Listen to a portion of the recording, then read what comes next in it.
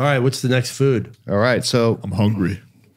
I'm getting hungry. I think one of the most universally acclaimed and loved food would be bacon.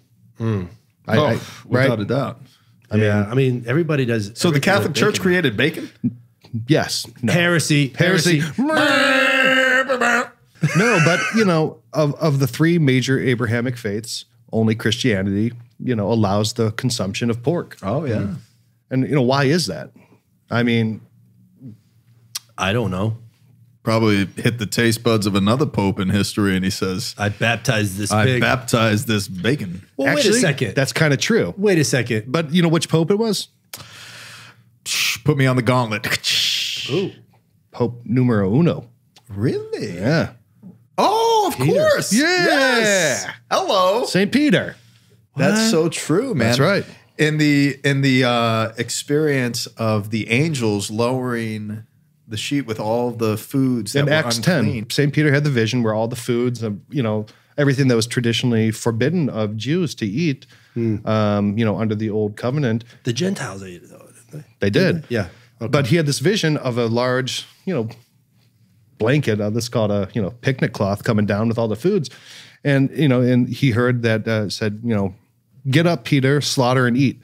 And Peter said, certainly not, sir, which he called God sir, which I always thought was kind of, strange. Hi, sir. And he said, I've never eaten anything profane or unclean. And the voice said to him again, what God has made clean, you are not to call profane.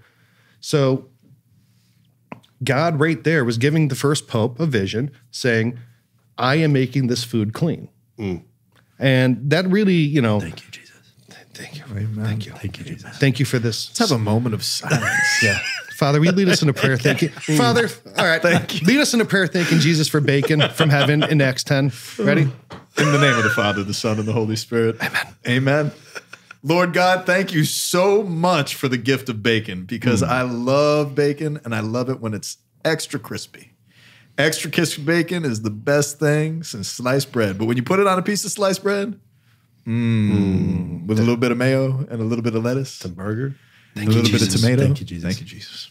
Amen. Amen. Father, Son, Holy Spirit. Amen. All right. That's good. And it's true, this whole concept of God making clean, and this do not call anything impure that God has made clean. When we look to our neighbor and we look to the people in our own churches, every time that we enter into a liturgy, we beseech God for his mercy. And it starts with a penitential act and a minor absolution. And God, by nature of our baptism, is renewing our baptism, and he's constantly making us clean. And we can't turn to our brothers and sisters and ridicule them and enter into poor relationships with them and stay in that divided sense of our relationship. We have an obligation as Catholics, as baptized members of the body of Christ, to recognize the goodness of our brothers and sisters, recognize the goodness of what God is making clean. And what God is making clean is so many things. So not only just the food, but also our neighbor and, our family members, and so much of God's work. Do you think God could make my neighbor clean up his yard, dude? He's got truck parts everywhere. I mean, it's bad, dude. I want to sell my house and I can't because I look over and it's just like, it looks like, a junkyard. Your property value is just and he's a nice guy. He's a nice Sanford guy. And and I don't want to be Sons. like, dude, you got to move your stuff. But, can you throw in one of those priestly prayers that he makes my neighbor look clean? past all of that. Oh, so you're junk. saying it's clean? Look past the junk. That's right. Don't get caught I'll tell the up. realtor what Father Rich has made clean. Don't call unclean. Well, Oh, brothers. So yeah, that teaching also is, I think, an extension of what Jesus said in Matthew 15, that it's not what enters one's mouth that defiles a person, but what comes out of a mouth that defiles a person. Yeah.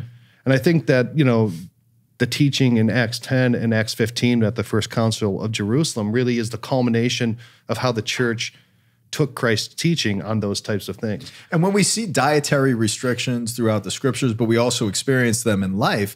I spent some time in India, I spent some time in Israel, and the different dietary restrictions that are still present there in their cultures, it clearly creates a marcation of who can be at table and who can, who can totally participate. Kind of And separates it's the it's community. it's separation. Communities, And yeah. so much of communio, so much of what happens in our communion with one another should happen at the table. And we think of Jesus's ministry. A lot of his ministry, a greater majority of his Mass. ministry, happens around the table. Yeah, and the that's right. celebration of Mass is that One of my meal. favorite icons is Rublev's.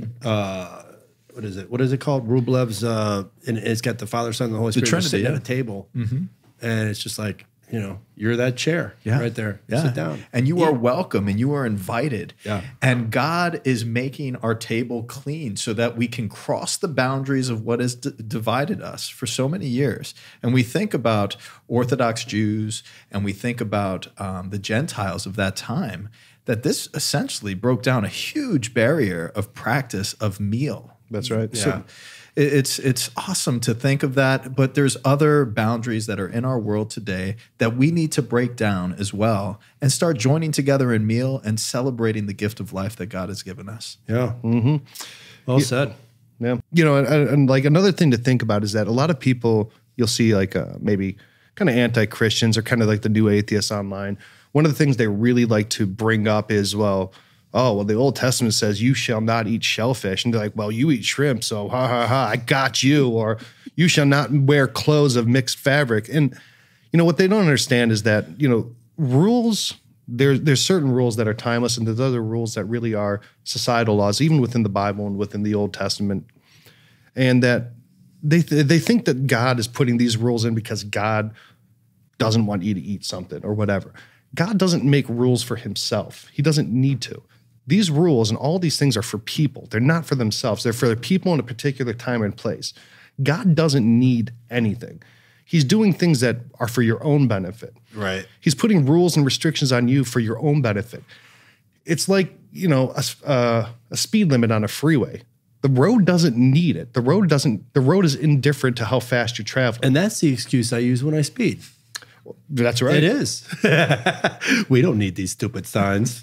Sorry. That's all right. Well, no, and in a certain sense, laws are arbitrary down to its very fundamental right. basis. Yeah. But the use of law and the purpose is to govern us in love. That's ultimately where it's guiding us, that there's a harmony in our livelihood and that we are careful enough for one another to not break a law and potentially hurt another person. That's right. So we look at the Decalogue. These are the laws that were given by God. And we look at the first 3 and the remaining 7. The first 3 relate to God, and then the remaining 7 relate to how we relate with one another. And ultimately, the effect of observing these laws is so that we may be governed in love and come into greater communion with one another. Right.